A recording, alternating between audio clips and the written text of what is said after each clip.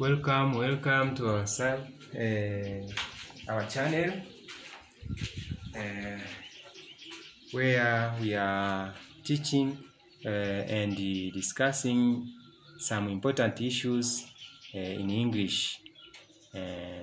Hapa leo tunaenda kuangalia barua ya resign au barua ya kuacha kazi au kustaafu kazi kwa usalama zaidi, kama formal letter, barua ya kiofisi ya kuweza kukufanya wewe uweze kuacha kazi. Na unaweza kuacha kazi kuna sababu tofauti tofauti, labda umepata kazi sehemu nyingine, au unaenda kufanya mambo yako mwenyewe, au unaenda kusoma, au umepata kitu kingine cha kufanya.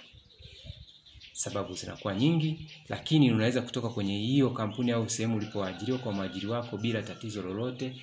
Kwa hiyo unaweza ukapata haki zako zote kama pensheni, PPF wala PF au CCF na nini, au mshahara unadai au haki zako zote kwa ujumla, yani ukiwa umeacha kazi kwa utaratibu maalum.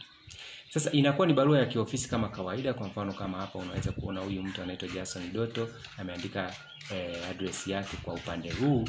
Kwa hiyo anapoandika address yake upande huu, alafu hapa chini kuna kuwepo na tarehe, then upande wa kushoto kuna kuwepo na tarehe ya mwajiri wako kule unapokuwa unafanya kazi. Hapo ni HR manager, human resource manager, TP Traders Union Kampuni, PO Box 30 Singida. Okay?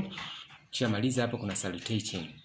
Dear sir, oh madam, refer to resignation letter. Yani hii ni barua ya resign, kichwa cha habari, kichwa cha barua ambayo ni inakuonyesha kwamba wewe hii barua inahusu nini? Inahusu kuacha kazi au kuresign, yani kujiuzuru. Refer to the heading above. Rejea kichwa cha habari hapo juu.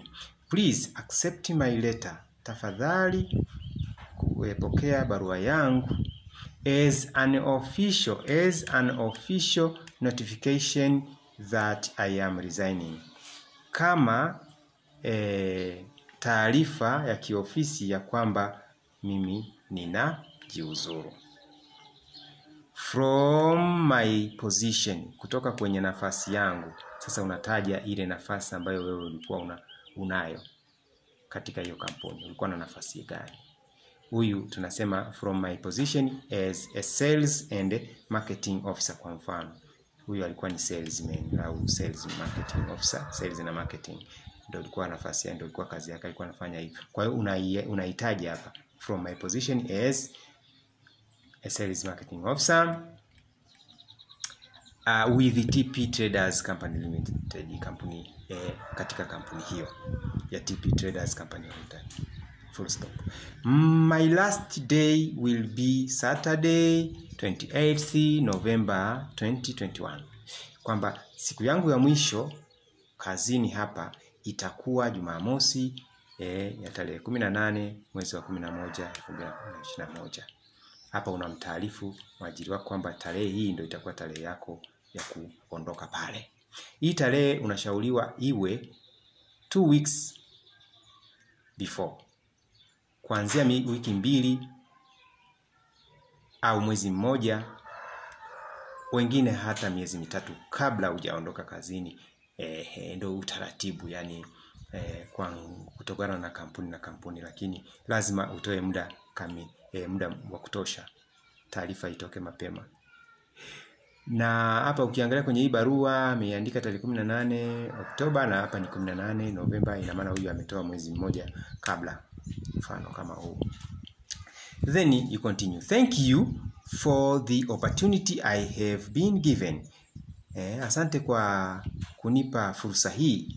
Asante kwa fursa hii ambayo nimepewa. Professional guidance, unamshukuru tena kwa msaada wa kiprofessional, yani wa kitaaluma, and your support, na support nyingine, msaada iko mingi.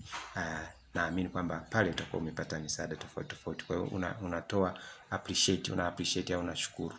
I have learned many things. Nimejifunza mambo mengi at TP Traders Company Limited. Nimejifunza mambo mengi katika kampuni hii. And the thing I have learned, na vitu nilivyojifunza, I will take with me, nitavichukua throughout my career, katika maisha yangu ya kikazi. I wish the company will continue to success, na tumaini kampuni itaendelea na kwa mafanikio. And I hope to stay in touch, na natumaini tutaendelea kuwasiliana, to keep in touch, yani kwa mawasiliano. Sincerely, then unakoroga sahihi yako.